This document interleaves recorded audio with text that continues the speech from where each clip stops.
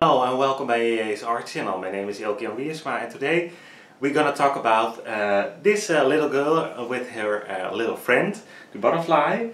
And there's so much to talk about. This painting took a lot of time because there's a lot of hair, and I would for this painting I would like to put more time in the details. Because of the hair, I wanted to make it as realistic as I could, or as photorealistic. But we're going to talk about it more in this tutorial. But yeah, because of there are a lot of information I would like to share, I think I am thinking of making this tutorial in parts. Yeah, that sounds a bit crazy because this tutorial is the whole tutorial, but I'm going to focus also with some tutorials on only the hairs and on the butterfly, maybe the skin tones, maybe the skin and skin tones I like to use. So I don't gonna do all those after one another, but I'm gonna to share this in the couple of weeks, and I have to edit them all, and so that will take some time, and I have to put my voice over into it and all that kind of fun stuff. But that will come like I said, in a couple of weeks or a couple of months. So if you have any questions or suggestions about those tutorials, please leave them in the comment section below.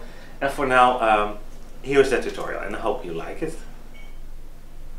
And first I start out with laying in my first layer with the acrylic paints. And I'm doing that because the Gamblin oil paints that I like to use are a bit translucent, and especially when I'm using the liquid from the Winsor Newton.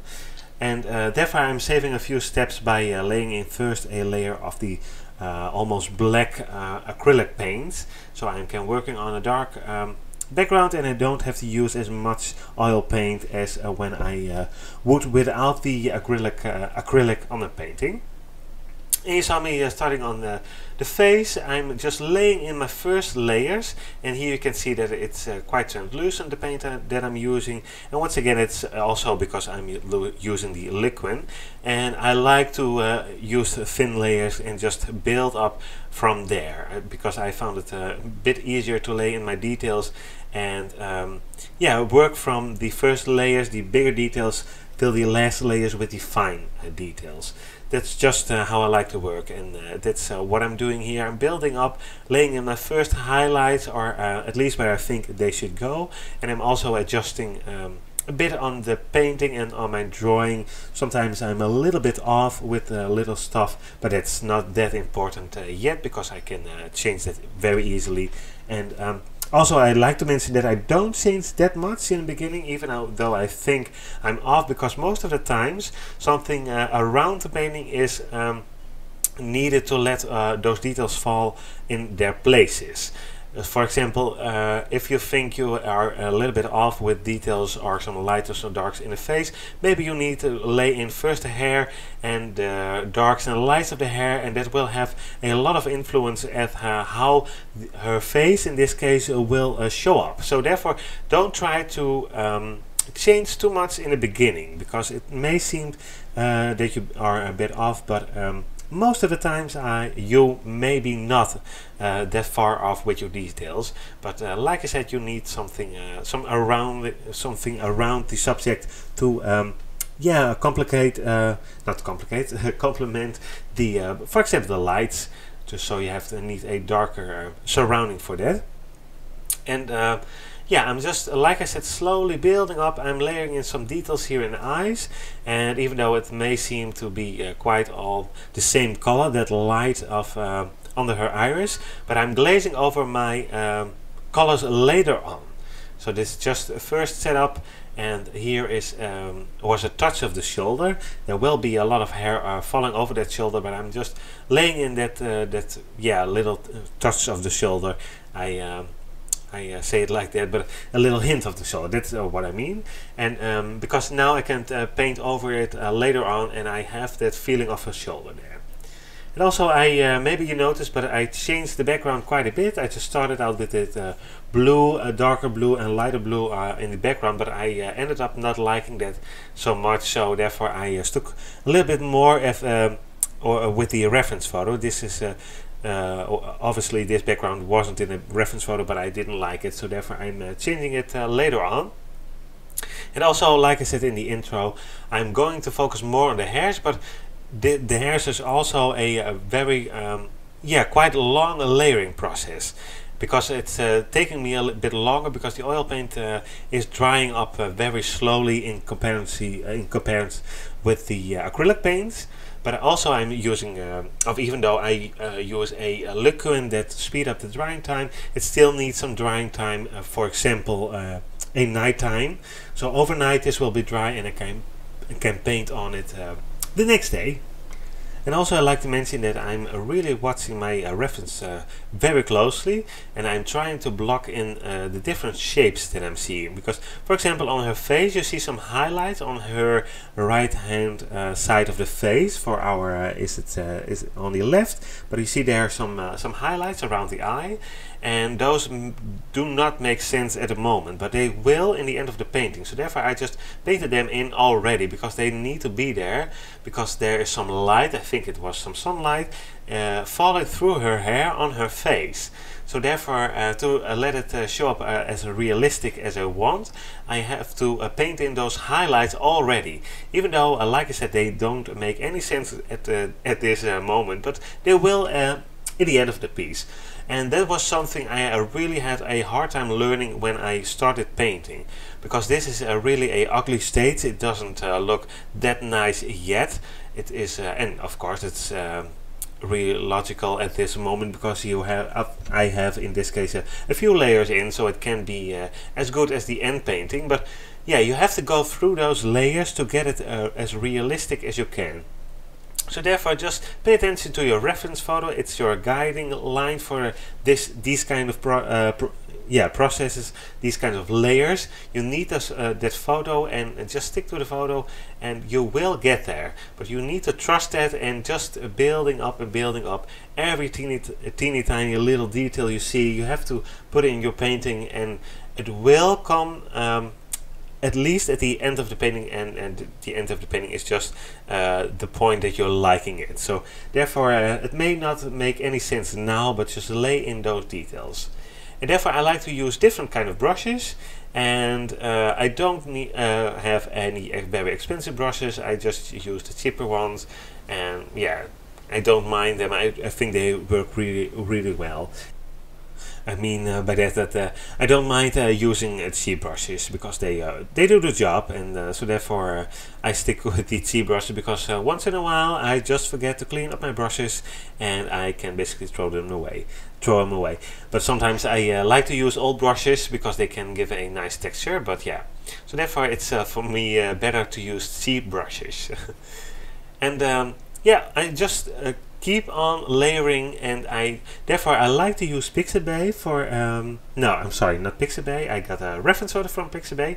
I like to use Pixlr, and I have a tutorial on how I like to use Pixlr for choosing my colors. It makes it a lot easier, and I really have to say that when I use that method, I will have a link pop up by now if you want to see it. But it helped me really judging my colors, and it was really very quick and easy. Therefore I choose the title for the tutorial, quick and easy, of how to mix your colors quick and easy, because yeah, it make a really it helped me really learning the colors and how to mix colors, and I didn't expect that. But yeah, I'm really happy now. I find myself not using Pixlr that much anymore, because now I know how to mix my colors, because I used it quite a lot before. So a big tip there: if you're having a bit troubles of finding the right colors, you may use that method. And here I'm starting with the butterfly. It wasn't in the reference photo. I just combined different photos for this project, and I just really like butterflies, and I found that it would suit this painting. It gives it a little bit extra, maybe a little bit fantasy feel, and I like that. It's just a personal taste, but obviously you don't have to do it, of course. But yeah, this is something I like to do. And maybe you did watch this already. I will talk about this more in a tutorial which I'm planning on doing on this whole butterfly. But I changed quite no, not quite a lot, but a few times my drawing, because I was a little bit off, and I did it completely free-handed. This butterfly, most of the times I like this use this method, but then I'm drawing my drawings on a different sheet of paper, and then I'm tracing that drawing I already did over on my canvas, so I don't lose my lines and I can pick up it very quickly because I didn't have done it on a different piece of paper. But yeah, now I didn't have that piece of paper, so I have to adjust a few times my my lines here. And I was having a hard time with the wings because the wing on the most upper hand side, so on his right side, is a bit smaller than the first one because the butterfly is a little bit bended, and this wing is a little bit farther away. So therefore, it has to be a little bit smaller than the one in the front. And I don't know why, but this time I had a little bit. Yeah, it was a little bit difficult for me to get it right, but in the end it did get right, so therefore no problemo. But yeah, if you have it on a separate piece of paper, it's just a little bit easier. And there were a lot of details, and just keep in mind that the oil paint is drying slower, so you need to know when to stop painting for the day and leave it overnight to let it dry, and you can then fill in your other layers, because this is very, very important for layering with oil paints and getting those details in. And therefore, I also like to mention that the details, when you are very, very up close to the painting, you see obviously a very, very amount of brush strokes. But when you back off a little bit of the painting and you go a little bit further and further away, those brush strokes seem to fall into place, and that is one of the most nice things that I basically discovered the last months of painting, and it's just now that I think I'm getting the point and how that works, and it's really, really nice.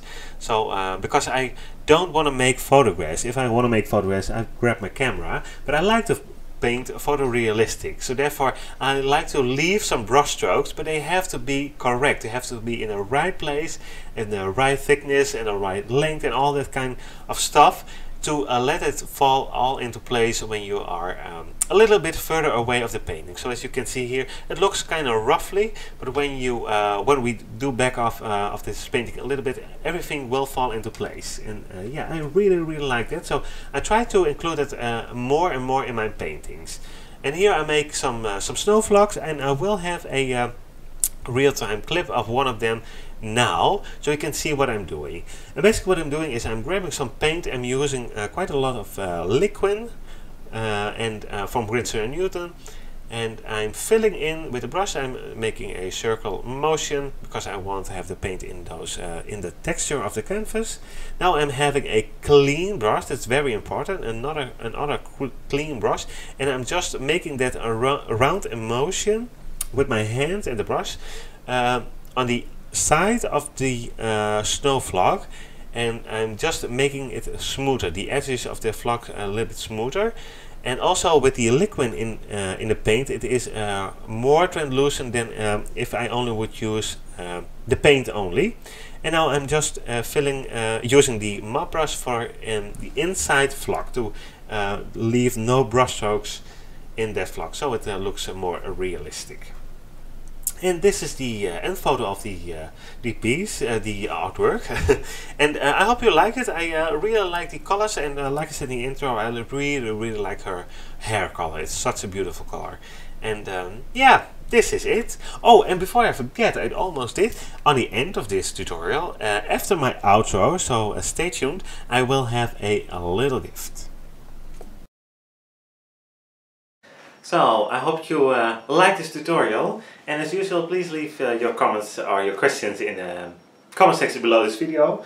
Like I said in the intro, I have a lot of more portraits to come, so if you like this, please stay tuned at my channel. I will make more portraits, but if you're not into portraits that much, or you don't like them that much, I also will make a lot of other artwork in between, like I said in the intro, because I cannot make 12 portraits at all after one another, because I have to make it a little bit interesting for myself, and thereby even if I would do that, I like to switch between materials in between. So now I did an oil painting, maybe I do another one, but yeah, then I have to switch to at least acrylic paints, or I think pastels, or my watercolor pencils. I didn't have a tutorial on my watercolor pencils yet. So, and of course my Inktense is also a fun medium to work with. So a lot of fun mediums that I can work in, and like I said, it helps me keep it interesting for myself. So therefore, once in a while there will be another project. For now, I'd like to thank you for watching, and like I said, if you have any questions or suggestions, please leave them in the comment section below. If you like this tutorial, please give it a thumbs up, and of course, if you like it, please subscribe to my channel. And if you do that, you maybe want to click on that bell button next to the subscribe button, so you get a notification when I'm uploading a new tutorial. So that was all for now. Thank you once again for watching, and I hope to see you at one of my next tutorials. Bye bye!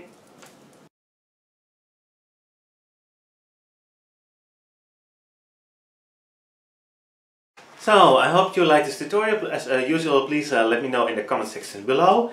And I have something.